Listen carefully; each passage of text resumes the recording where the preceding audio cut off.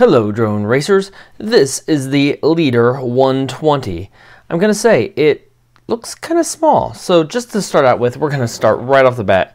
This is the Eachine Lizard, and you can see there is quite a bit of a difference. These are both X frames. I think they're both about a true X, although this looks like it might be wider than it is long, kind of a reverse stretch X. But it is noticeably bigger, and being a 120 size frame, it will run 3-inch props. I've wanted a 3-inch drone for a while. I think it adds a lot of stability over the little 90s and 100s that we've been running. Hopefully, this is the one. Often I try and get models in very first so I can be the first person to review them. In this case, I think I might be glad I wasn't, because if you haven't seen it, Andy RC has done a number of reviews of this, and he had a lot of problems at first, and he's done some things to help get it working. So we're going to take a look at those, and we might look at the exact commands if you have one of these for what you have to do to get it working. First, we're going to take a look at it, try it stock, see if I have the same problems before we make any changes, and then we'll try his changes and see if that's enough or if we have to do more. Unfortunately, right now, none of these micro drones are perfect out of the factory. Every one of them I've ever seen has one flaw or another. They all need some work. Maybe a year from now that'll change, but right now it just kind of seems to be the case. But right out of the box, this looks like a really clean model. After missing the first round of reviews that everybody else has got out there, GearBest sent this one to me so I could give you my take on it and see how it compares to some of the other micros that we've got right now. It only comes as a plug and play, but it's okay because it's actually really inexpensive. At the moment on GearBest, it's $108. And I think you can use discount codes on top of this the way it's worded here. So at a maximum, it should be $108 and maybe even better. So that's really, really good. Since it comes with a battery, it doesn't come with a receiver, so I've put an XM. We'll talk about that here in a minute. And it has a decent combination of parts. Has an all-in-one camera here. It is in a printed holder, which is kind of interesting. They made it orange, so at a glance it looks like a run cam. It, however, is not a run cam. But you know what? I wonder if a run cam would fit in there. That would make a huge difference on this. So here is a run cam mini, and oh man, it is close. You might be able to wedge that in there. Now this has a built-in VTX, so you'd have to put a TX03 on the back hanging off or something, but you might be able to get that to work if it ends up being worth it. It's really tight. It would take a little bit of work, but it might be possible. The motors are completely unmarked, but they are supposed to be 1104 7500 kV motors. So that probably means this is going to be restricted to 2S, but that might be okay for the bigger props. We'll see if it can handle 3S maybe, but it has a JST lead. Please stop using JST leads, everyone. There was a time and a place for JST, but I think this is about like a Dean's connector. Its days are done. Everything should be XT30 now. Please just use XT30s.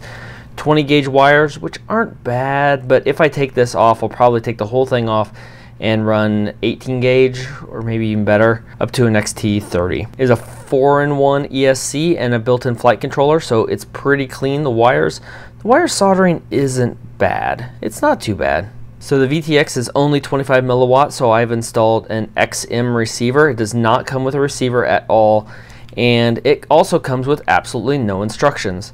So there are 3 pads here that we'll take a look at. It is labeled on the bottom of the board, so I actually had to find this diagram, which this is the same components as the awesome Q95. This is wired much better than that was though from the factory. Everything's in the right place, which you haven't seen that review yet because it still needs some work. But this isn't about that drone, this is about this one. So I will end up zip tying the antenna on here probably. It does have a buzzer, which is nice, which is essential. We'll see how loud it is. It does come with a battery. This was supposed to be an ADC battery, and that is quite clearly not ADC. So just so you know, if you order one of these, you're not getting an ADC battery. So I don't expect this to be a great battery. I'm going to try it, but I expect to have to use something better. But this is what it shipped with. This is the components they wanted. This is what I'm going to test first.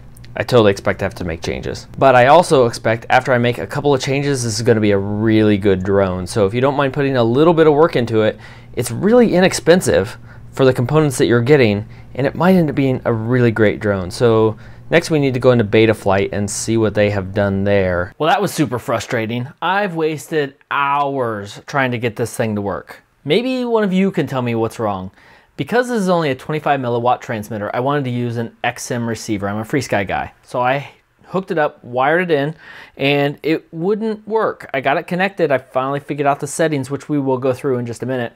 But there was about a 2 to 30 second delay on my inputs. So I would flip the arm switch, and somewhere between 2 and 30 seconds later, it would arm. I would move up the throttle, and eventually it might start moving, or it might not. And then it would be running, and I'd turn it off, and maybe it would stop turning the motors eventually, and maybe it wouldn't.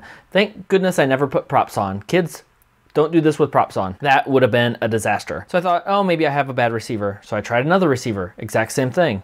I hooked up an XM Plus just to make sure it wasn't a flight controller. That worked just fine. So I was like, okay, well, maybe it's firmware. So I updated the firmware on the XM. Same thing. I've hooked the XM Plus back up, and it works fine. So I have no idea what it is. If you know why the XM receiver doesn't work with this, please let me know down in the comments. For now, I've got an XM Plus, which I think is a complete waste on this model. I'm going to attempt to stay unbiased on this, even though it has thoroughly pissed me off. So here's the Betaflight settings.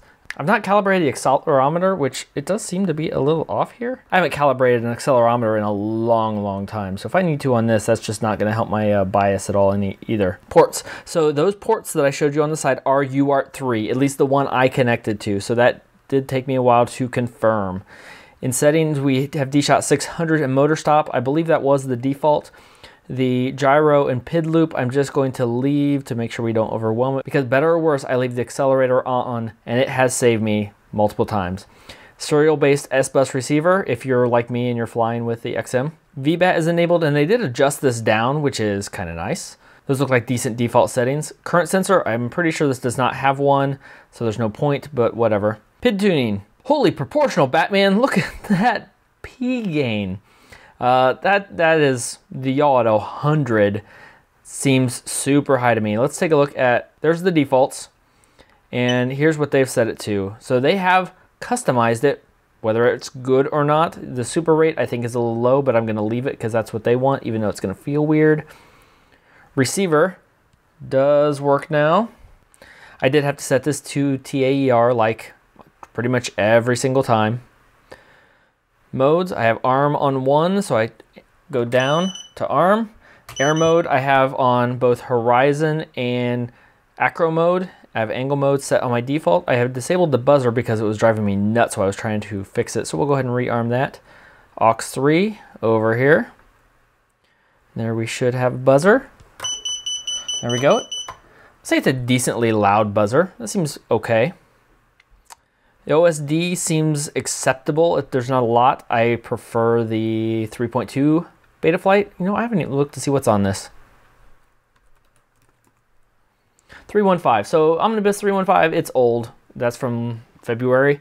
It could be updated to 317 or 32, but I'm going to check it with what they shipped it on before, like I said earlier, we do a bunch of specs. So if I connect the battery now, go back to receiver.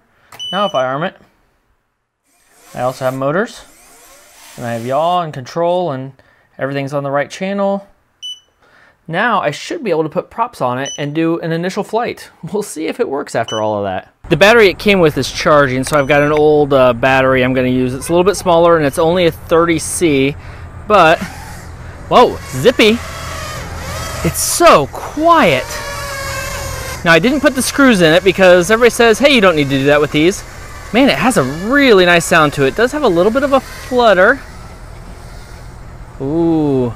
You know, after all the frustrations I've had with it so far, which may or may not be its fault, at the moment, I'm kind of impressed. Let's try horizon mode. That looks good. My daughter's trying to help today. See? Yes. I'm gonna have to check again, because even in acro mode, it feels like air mode is enabled, which I'm not a fan of. Landing was a little tricky. You know, the camera's not bad. There we go. There's rate mode though. It's pretty smooth. There's a little prop wash coming out of it, but that's not a big deal. You know what? It has a really nice feel to it. Now I know there are some problems that people have once they give it full throttle with it, so I'm not going to test that yet. I'm just going to test some floating around here, but the camera seems really nice. I'm not screaming, but you know what? That's not bad. Let's not give it full throttle over by the pond so I don't end up putting it in the pond. That's not bad. That was full throttle. This is only a 30C battery, and it's beeping at me, which isn't surprising. So this is their default PIDs, which are weird. Wow, they feel weird. I need to change the PIDs. Holy cow, it feels like it's all over the place. I need to go to 3.2 and test that out, because it totally is over responding. That P gain is ridiculously high, and I can feel it on the yaw. That is exactly what to tell you not.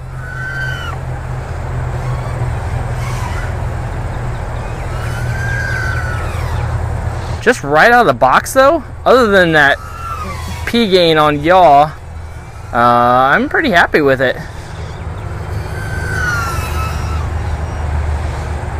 Yeah, it has a really nice feel to it. So compared with like the King Kong, well, I couldn't do any of this with the King Kong. My video is rock solid. The throttle control seems really good. The rates are just wacky. They're not the rates, sorry, not the rates. The PIDs though are wacky. So I'm abusing this. Let's see, 6.5 volts. Yeah, it's time to come in and land this. But let's see if my good batteries are decent batteries. All my good batteries have a XT30 connector on it, so none of my good batteries are really going to work for this.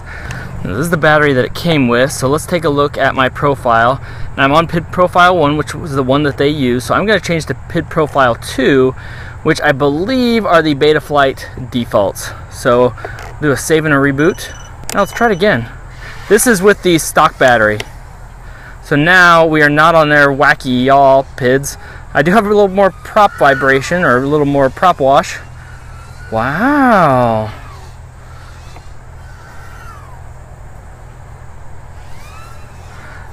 It's not killer on power because it's 2S, but I think it would probably handle, with some changes, would handle 3S just fine.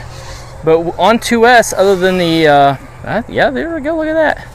A little bit of prop wash. It would benefit from 3.2 for sure, and some changes there. I'm not sure it really needs 3S though.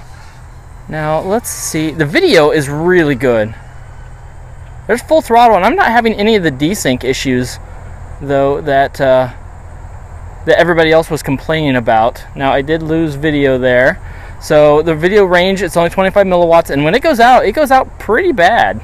So I'm glad I got it back there. That could have been dangerous. But because I got this XM Plus in it, I'm good. With 2S though, this is fun. I like it. It's just a simple, smooth flyer that is pretty darn fast. It's way faster than the King Kongs. That is for sure. For 3-inch that I have wanted for a while. What was that? I don't know what that was. Something I shouldn't see. Probably the battery.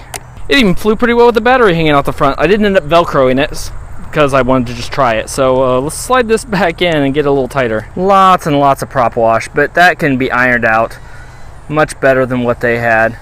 I'm just testing this though right out of the box, although I did change back to the default rates. 3.2. I want to try this next with 3.2, which I'm not going to do in this video. We'll save that for the next one. I've already spent enough time dinking with this just to get the radio working. Something's rubbing. So that was also an issue because I didn't Velcro the battery strap, which is totally my fault, not the drone's fault at all. Now I've got an obstacle to stay around. Don't fly over people. But you know what? I like this, and it is definitely going to get more of my time. I have to review so many of these that I have to pick and choose which ones I spend time on. And I think this one's probably worthy. It compares most with like King Kong 110 that I had, and it is night and day better than the 110 was for me. So I am very impressed so far.